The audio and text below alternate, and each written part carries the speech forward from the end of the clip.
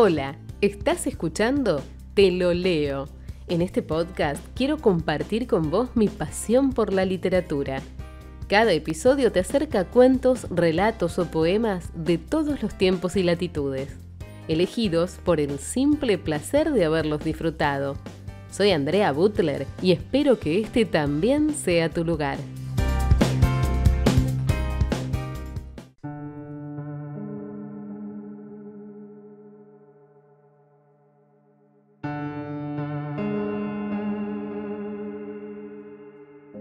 Mala suerte, de Pedro de Paz.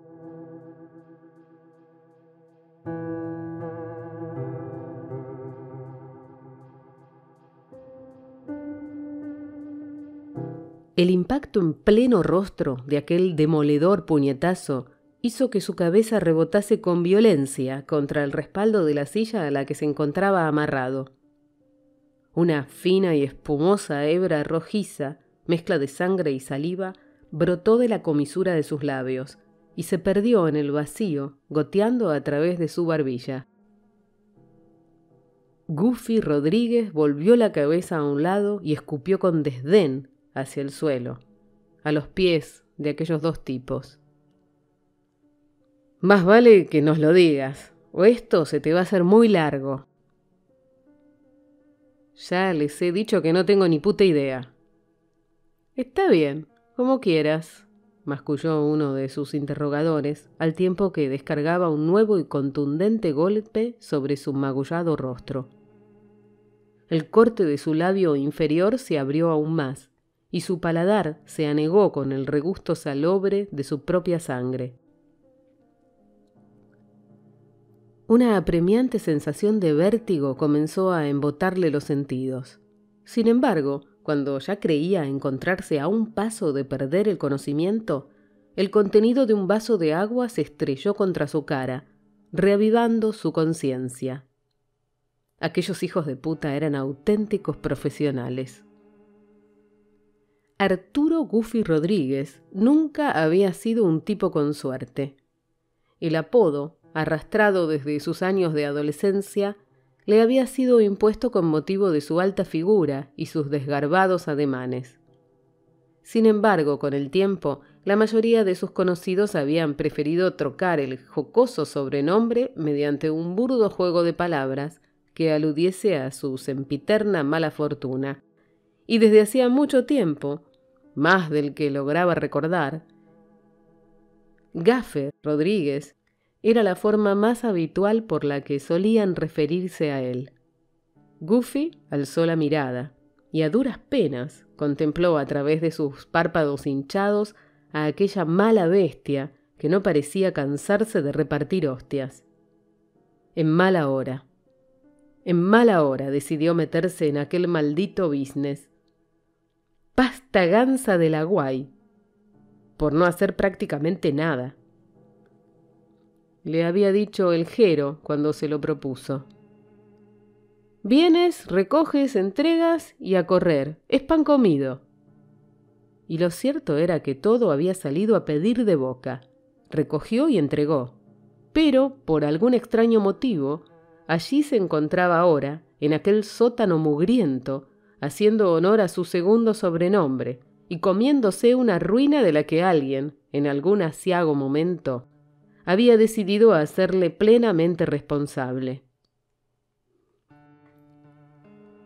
¿Vas a contárnoslo de una vez? Te repito que no tengo...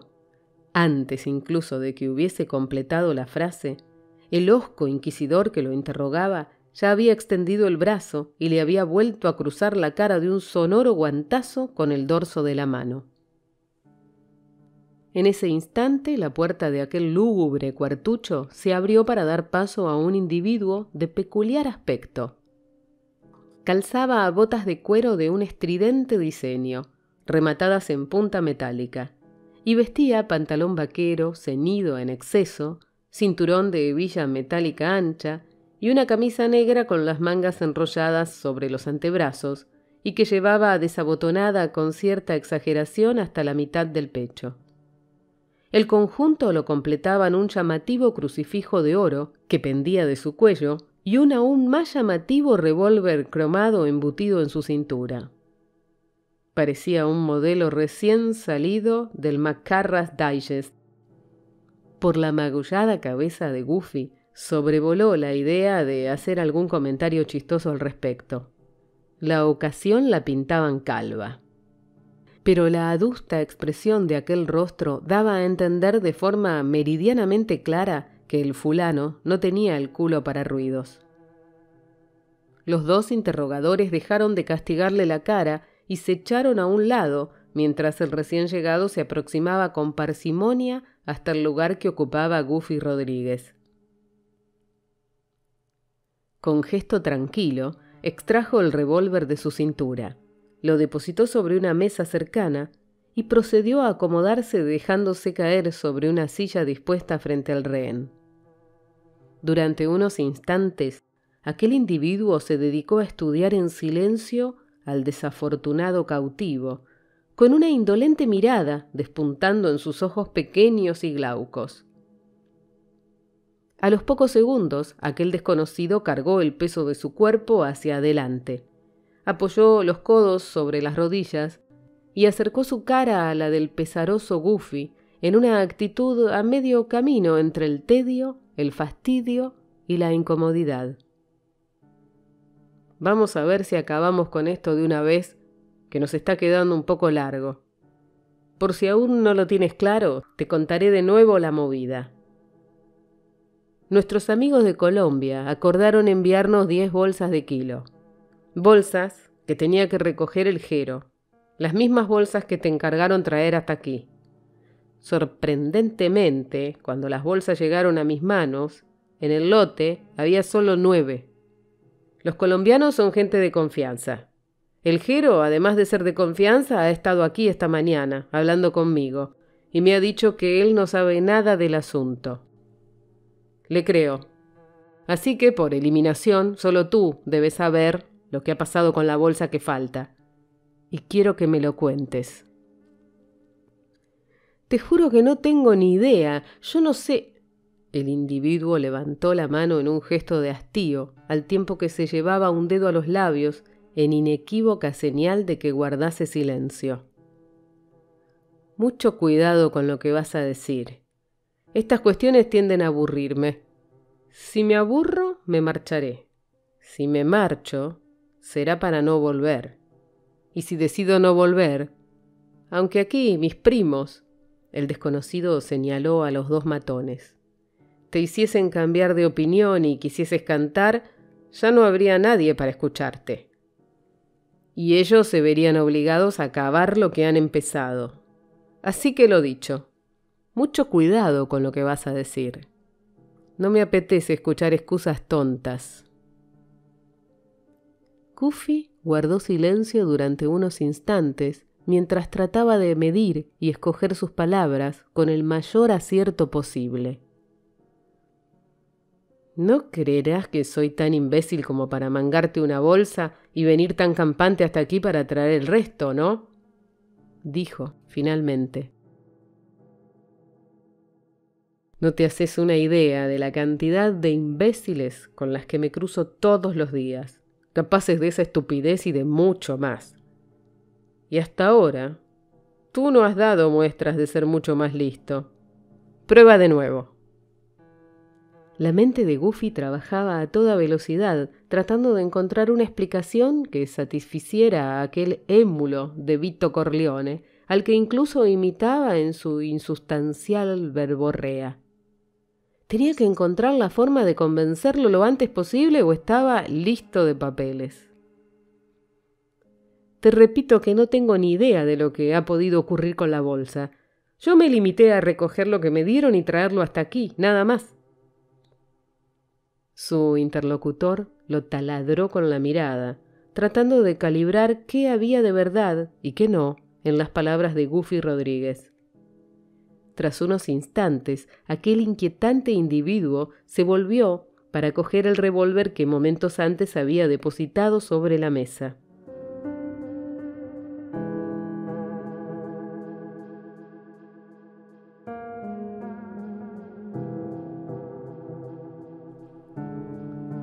Con gesto tranquilo, casi apático, abrió el tambor y volteó el arma hasta situarla en posición vertical, para que su carga se vaciase. 6 piezas de metal cayeron sobre la mesa de madera, emitiendo un leve tintineo metálico. ¿Crees en la justicia divina?, le preguntó a Goofy sin dirigirle la mirada. No mucho. ¿Para qué nos vamos a engañar? Yo sí. Aquí donde me ves, soy un gran creyente. El individuo tomó entre los dedos el ostentoso crucifijo que pendía de su cuello y se lo llevó a los labios en un gesto de extremo respeto. Puede que te parezca mentira, pero yo creo firmemente en nuestro Señor y en que jamás deja desvalido a un inocente. El hombre cogió una de las 6 balas desperdigadas sobre la mesa y la introdujo en el revólver. Después se volvió hacia Goofy e hizo girar el tambor frotándolo repetidas veces contra la palma de su mano. El mecanismo ronroneó suavemente entre sus manos, al igual que lo haría un gato satisfecho. Tras unos segundos, antes de que su rotación se detuviese, lo cerró con un seco y fugaz movimiento de muñeca. Este revólver tiene capacidad para 6 disparos. Ahora, 5 están vacíos y 1 tiene una bala. Voy a apuntarte a la cabeza y a apretar el gatillo 5 veces. Si de verdad eres inocente como dices, nuestro Señor no permitirá que sufras daño alguno y yo te dejaré marchar. Te doy mi palabra, pero si eres culpable, el Señor impartirá justicia. No me jodas. Tienes otra salida. Aún estás a tiempo de decirnos dónde has escondido la bolsa que falta. Si lo haces y logramos recuperarla, tampoco creas que te vas a ir de rositas. La prueba seguirá adelante igualmente, solo que en lugar de apuntarte a la cabeza, apuntaré a una rodilla. Siempre es preferible ser un cojo de mierda a un cadáver en un descampado. En tu mano está la última decisión. Pues me parece que tenemos un serio problema, porque yo no tengo la bolsa. Tú mismo. Sin más prolegómenos, aquel individuo alzó su arma y la apoyó sobre la sien de su rehén. Al contacto con su piel, la gelidez del pequeño y mortífero tubo cromado provocó en él un súbito escalofrío. A través del metal pudo incluso percibir cómo el dedo índice de su ejecutor se iba tensando sobre el gatillo, y el percutor del arma se alzaba de forma lenta e inexorable. Goofy cerró los ojos, apretó los dientes y esperó a que se produjese el fatal desenlace. ¡Clic! Abrió los ojos de forma desmesurada y emitió un hondo suspiro de alivio. De momento, todo seguía en su sitio. Frente a él, su ejecutor sonreía con fatalidad, como si le hubiese resultado harto incómodo el hecho de que el revólver no hubiese escupido su letal descarga. Aún tienes la oportunidad de cambiar tu cabeza por tu rodilla. Tú decides. Te juro que yo no tengo la puta bolsa, respondió elevando la voz por efecto de la adrenalina que corría a raudales por sus venas. No jures en vano, no me gusta. El hombre alzó el arma y la apoyó de nuevo sobre la cabeza de Goofy. Este, por toda respuesta, volvió a cerrar los ojos y esperó. Un extraño pensamiento cruzó su mente. ¿No era cierto que, cuando alguien estaba a punto de morir, toda su vida se mostrase ante él en forma de vertiginosas diapositivas? En esos instantes, uno se sentía incapaz de pensar en nada ni en nadie, y mucho menos acordarse de momentos pasados. Lo que sí resultaba cierto era que la boca del estómago se agarrotaba hasta provocar dolorosos calambres, y la glotis parecía hincharse hasta alcanzar el tamaño de una pelota de tenis. Le costaba un gran esfuerzo tragar, incluso la escasa saliva que su boca producía. ¡Clic! Goofy abrió de nuevo los ojos. Su pecho se agitaba de forma convulsa al ritmo de su espasmódica respiración, y un sudor frío empapaba su camisa, haciendo que ésta se le pegase al cuerpo como una segunda piel. «Eres un hombre con suerte». «Sí, cojonuda, mírame, estoy que exploto de felicidad». La adrenalina inundaba su organismo tratando de contrarrestar la angustia producida por la situación límite a la que se enfrentaba. Como efecto colateral, la sustancia generada por su cuerpo le imbuía en una especie de delirio sarcástico que era incapaz de dominar. «¿No tienes nada que decir?» «Sí, ¿te importaría soltarme?» Por toda respuesta, el hombre apoyó de nuevo el cañón de su arma en la sien de Goofy. Este volvió a cerrar los ojos y esperó el fatal desenlace. Su fortuna no era tan buena como para haber llegado hasta allí. Nunca lo había sido. Sin duda alguna, aquel sería el disparo definitivo, y en breves momentos sucesos decorarían las paredes de aquel cuchitril como si se tratase de una exposición de pop art. Su cerebro, al borde del colapso, no cesaba de trabajar. En él se agolpaban decenas de preguntas. ¿Qué sentiría? ¿Le molestaría mucho el ruido? ¿La cercanía del revólver a su oído lo dejaría sordo? Por Dios, iban a volarle la cabeza. ¿Qué coño importaba todo eso? Clic. En esta ocasión Goofy no quiso abrir los ojos de inmediato. Permaneció con ellos cerrados durante unos segundos en un irracional y absurdo gesto por evitar enfrentarse de nuevo a aquella cruel tortura. Cuando al fin se decidió a hacerlo, observó cómo el hombre que tenía frente a él le sonreía abiertamente, con un gesto a medio camino entre el escepticismo y la admiración. «Tienes pelotas, lo reconozco, pero eres completamente idiota». «Me lo dicen muy a menudo». «Nada vale lo suficiente como para compensar el precio de la propia vida, ni siquiera una bolsa de 1 kilo de coca». «Te quedan tan solo 2 intentos más. Las probabilidades de salir con vida son cada vez menores. No entiendo por qué sigues empeñado en no decirnos dónde la escondiste». «¿Pudiera ser porque yo no la tengo?», le espetó Goofy con la mayor naturalidad. «Te veo muy sereno para estar a punto de morir. Cuestión de perspectivas. No tengo otra salida. No puedo hacer nada por librarme de esta pantomima, porque no depende de mí. Yo no tengo la puta bolsa. Y tú no te lo quieres creer.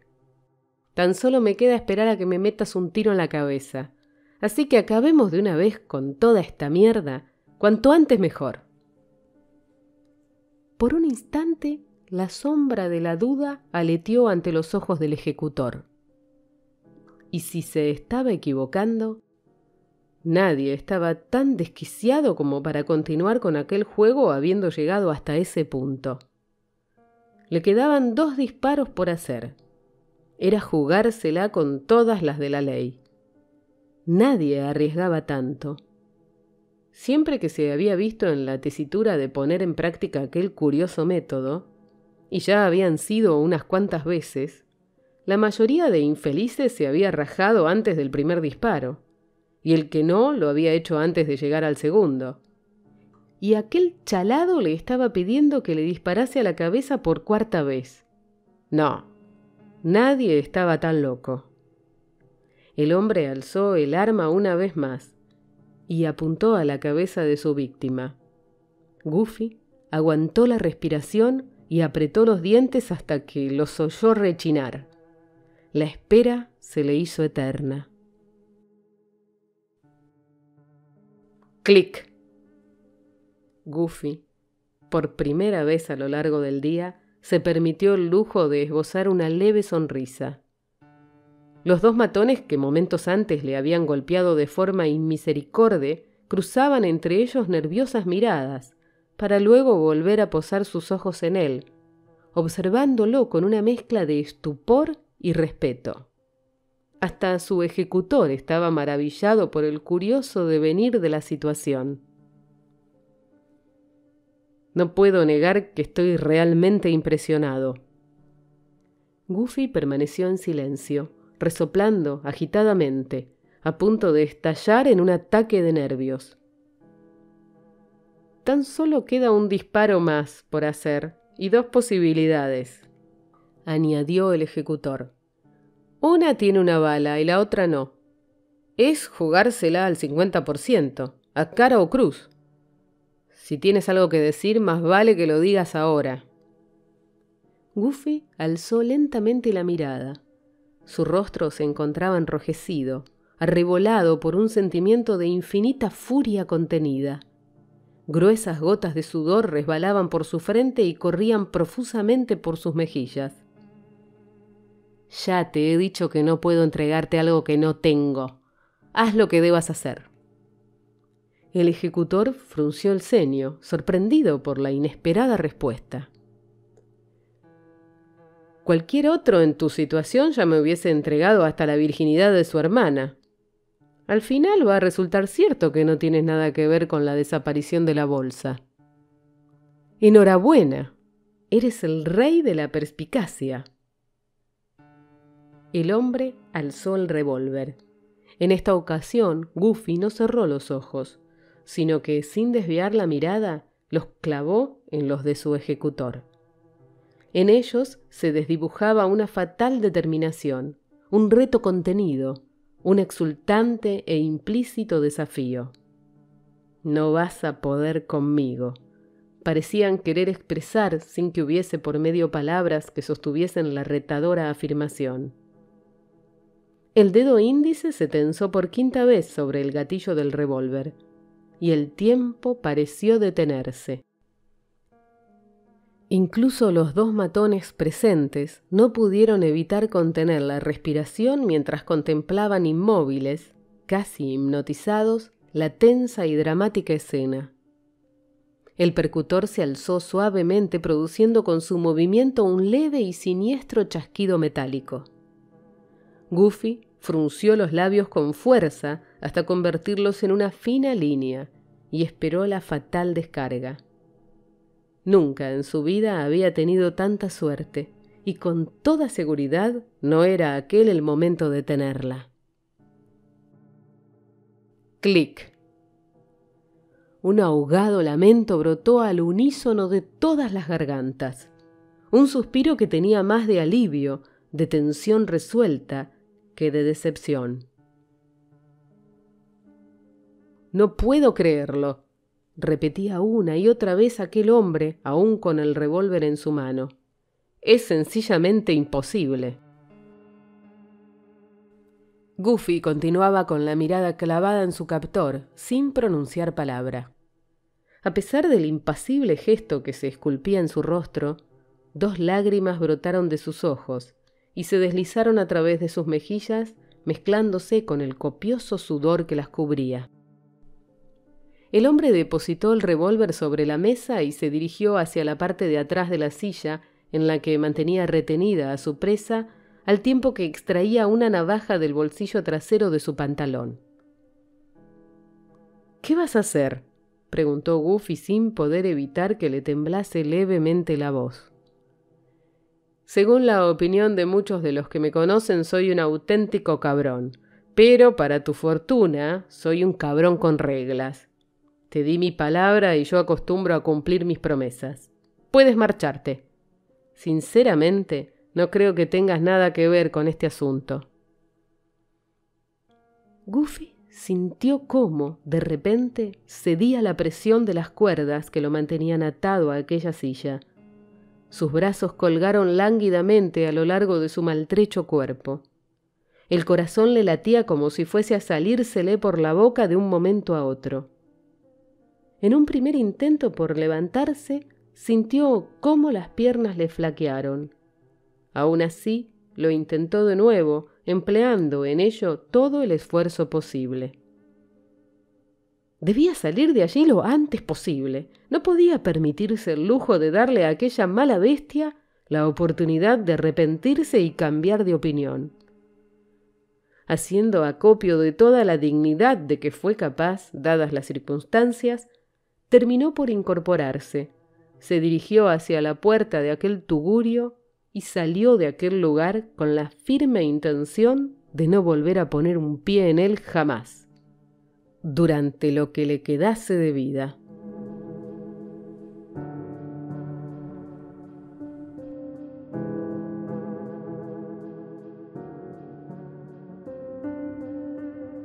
Una vez en la calle, Goofy se detuvo durante unos instantes y observó las solitarias avenidas de aquel complejo industrial, bañadas por el tibio y suave sol del atardecer. Inspiró profundamente y compuso una mueca de extasiado placer al sentir cómo el aire penetraba en sus pulmones. Extrajo un paquete de cigarrillos del bolsillo de su camisa y trató de encender uno con el fin de calmar la ansiedad que aún le comía por dentro. Con evidente contrariedad comprobó cómo los cigarrillos estaban igual de empapados que el resto de su ropa, haciendo inútil su uso. Estrujó el paquete entre sus manos y lo lanzó con rabia contra el suelo, al tiempo que, cabizbajo, echaba a andar acera arriba. Tras recorrer un par de calles se topó con un solitario coche estacionado frente a una de las naves industriales y en cuyo interior aguardaba una figura familiar ocupando el puesto del conductor. Goofy se acercó hasta el vehículo, abrió la puerta y se introdujo en el asiento del acompañante. ¿Todo bien?, preguntó el Jero. «Todo bien, arranca, nos vamos». El Jero se encaminó hacia el centro de la ciudad. Durante gran parte del trayecto ambos se mantuvieron en un discreto silencio. Goofy Rodriquez bajó la ventanilla, cerró los ojos durante unos instantes y dejó que el cálido aire de la tarde azotase su rostro. De cuando en cuando, el Jero lanzaba furtivas miradas a su silente acompañante, deseoso de entablar conversación, pero sin atreverse a iniciarla. Finalmente, en vista del mutismo en el que se había sumergido su compañero, tomó la iniciativa y se decidió a preguntarle la duda que lo mantenía en ascuas. «Lo que no entiendo es por qué no nos hemos quedado con las 10 bolsas». Goofy abrió los ojos con gesto de fastidio y se volvió hacia su amigo. «Jero, te lo he contado cientos de veces. Si se pierde una bolsa, todo puede quedar en un incomprensible e inexplicable malentendido. Tienes una oportunidad de salir con vida si aguantas el tipo y desvías las sospechas. Si desaparecen 10, el asunto termina siendo algo muy distinto. No hay lugar para malentendidos, y con esta gente no tendrías lugar donde esconderte en lo que te quedase de vida, que sería más bien poco. Además, 1 kilo de perico son 60.000 euros. El doble si lo cortas adecuadamente. Una suma considerable. No conviene pasarse de listo». Visto así. Pero bueno, al final todo ha salido según lo previsto, a pesar del mal trago del numerito de la pistola. ¿Cómo sabías que lo emplearía? Lo hace siempre. Disfruta con ello. Lo más complicado ha sido tener que imaginarme, hasta el punto de creérmelo yo mismo, que esa bestia estaba a punto de volarme la cabeza de verdad. De lo contrario, si me hubiese encontrado demasiado tranquilo, hubiese podido sospechar algo raro, y adiós, muy buenas. La verdad es que tampoco me ha costado demasiado esfuerzo. El tío acojona lo suyo. Por cierto, tengo una curiosidad. ¿Cómo lograste esta mañana darle el cambiazo a las balas? La respuesta del Jero lo dejó petrificado en su asiento. No lo hice. ¿Cómo? Que no pude hacerlo. El menda no se separó del revólver en ningún momento. No pude cambiarle las balas buenas por las chungas que teníamos preparadas. ¿Quieres decir que...? Lo siento, no pude avisarte. Serás hijo de puta. Goofy permaneció en silencio, pensando que lo más probable no es que el Jero no hubiese podido cambiarlas, es que nunca tuvo intención de hacerlo. confiando en la posibilidad de que le levantaran la tapa de los sesos y poder quedarse con la bolsa para él. Cabrón. Ya ajustaría cuentas con él. En cualquier caso, Goofy Rodriquez no estaba dispuesto a consentir que en adelante nadie volviese a llamarlo gafe de nuevo. Nunca, jamás, durante el resto de su vida. Se lo había ganado a pulso.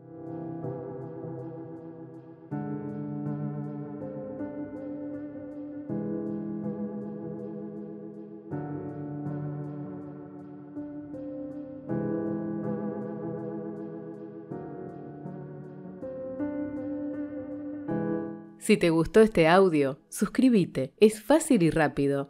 Toca el botón rojo que aparece acá abajo. También podés compartirlo, así nos ayudás a llegar a más personas.